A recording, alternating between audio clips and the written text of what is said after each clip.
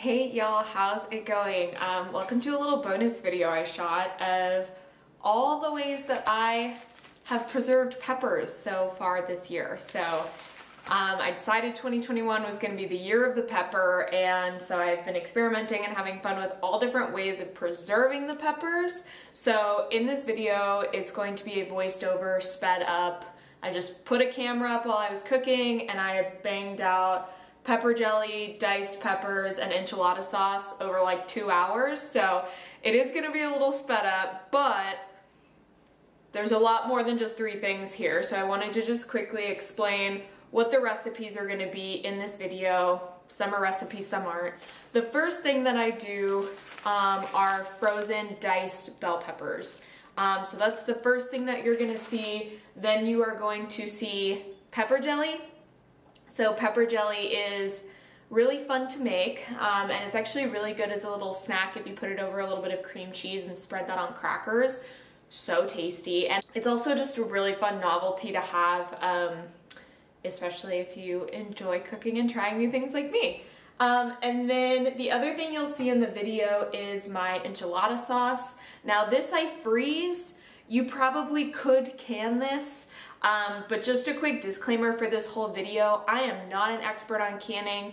The best place to get information on canning is from like the ball jar cookbooks. That's how I did the pepper jelly. Canning is one of those things where you want to do it properly because you could potentially, have bacteria and give yourself botulism and all of these things. So we don't necessarily have an environment in Texas where it's cool enough. We don't have a cold room here. So just be very careful with your canning.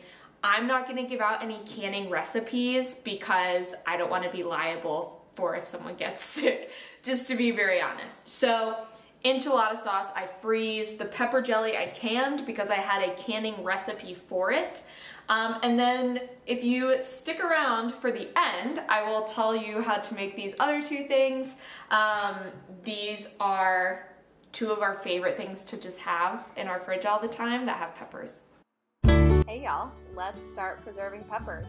First up are my bell peppers. I had a very large harvest today. So we're going to dice them up into maybe 1/2 inch cubes, and we're actually going to freeze them.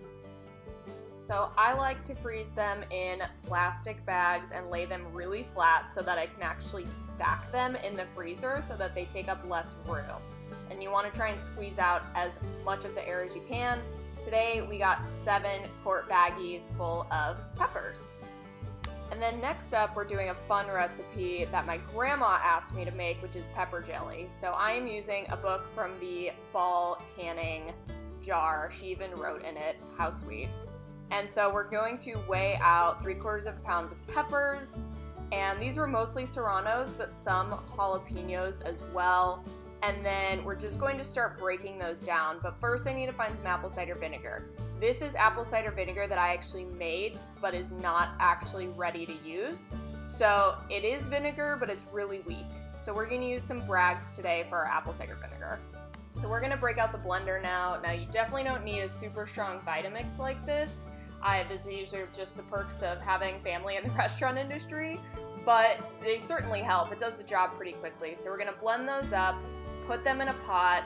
That's definitely not big enough, just wait. We're going to add more apple cider vinegar and start adding our sugar because we are making a jelly. Now the reason you need lots of room in this pot is because it is going to foam up, and you can also optionally add a little bit of green food coloring just to bump up that green color, but it's definitely not necessary. So once this comes to a boil, which is really hard to see, so you want to skim off the foam as much as you can so you can see the mixture boiling, that's when you're going to add your liquid pectin. And this is the ball jar liquid pectin. I followed the recipe exactly. So now that the mixture is ready, I'm going to ladle it into these jars and leave 1/4 inch of headspace and put the lids on while they're still hot. And then you're going to process these in a water bath canner. I just recommend reading the recipe very exactly so that everything sets properly. So we're going to process these in a water bath canner. Just follow the directions really well. Mine took about 48 hours to actually set into a jelly because it's so hot and humid here. So next up is enchilada sauce. Now, There's not an exact recipe for this. I basically just throw as many different peppers as I have into a roasting pan, and I also do tomatillos. So these are my tomatillos that I grew, and we're just going to take the husks off of them and dice them either in halves or quarters, and then stick them in the oven to roast until they're soft and pliable.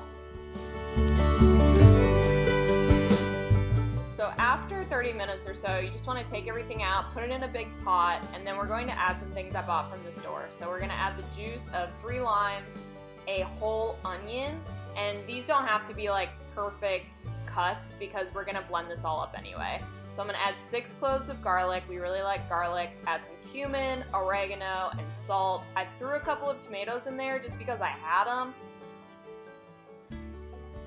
After that's all cooked together for a while, we're going to break out the blender again, and we are going to blend this all up. It shouldn't need any extra water, but just pay attention. If it looks like it does, then add a tiny bit of water. This is also where you want to add your cilantro, and we're going to put it through a sieve.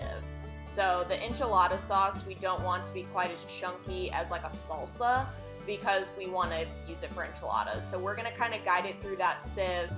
And then I actually put this in pint jars and freeze it. So I get it in the jars, I leave it to cool overnight, and then it goes into the freezer the next day. Okay, y'all, thanks so much for making it to the end of this video. Now, want to tell you how to make 2 more things just really quickly.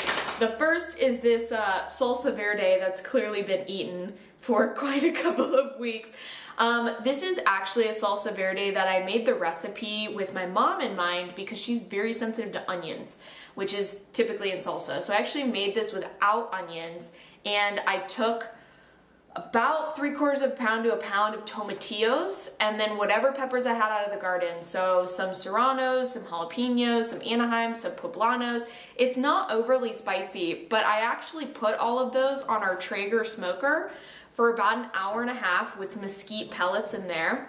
And then once the tomatillos were a good texture and the peppers were nice and soft, I just put this all in the blender and put it in jars in the fridge. And we've been eating it like crazy. It's great on breakfast tacos. It's really good on regular tacos. It's really good just over some eggs. So definitely if you guys have a smoker, it's a great tool to utilize, especially for salsa. It gives a really good, nice, smoky flavor. And then these are pickled peppers. So these are mostly pickled jalapenos and serranos. So the pickling, I don't do fermented pickles. I don't do fancy pickles. I just do pickles that I can put in the fridge. So it's 1 part vinegar to 1 part water. And then you can add whatever you want from there. A little bit of sugar, a little bit of salt, a little bit of garlic, and that's kind of your base for anything that you're pickling is 1 part vinegar to 1 part water. Usually, unless you have a really strong apple cider vinegar, I would recommend using distilled white vinegar because that's gonna kind of give you that like vinegar punch that you're wanting. But here's the funny thing is I actually do not eat these. These are too spicy for me. They're a little bit too much of a zip. These I actually make for my boyfriend because he loves eating them on tacos. We have Taco Tuesday every week. So that's how you make pickled peppers. 1 part vinegar, 1 part water, and then add whatever you want from there. There is a trick if you want to make something that's pickled that you want a little more of that like limey green dill pickle color. You can add just a little bit of turmeric, and that'll kind of give you that nice coloring that you want. So I know this is a little bit of a different video for me, but as the name of the channel implies, I want to take you guys all the way from the seed, all the way to the plate. Ultimately, one of my biggest reasons for gardening is this part of it, the culinary part. I'm somebody who grew up around food. I consider myself a foodie, but not in a snobby way. And so being able to make pepper jelly and salsa and enchilada sauce and pickled peppers and have peppers frozen for gumbo or whatever we want to make, it's so fun to me. So thanks so much for joining me today, and happy gardening and preserving.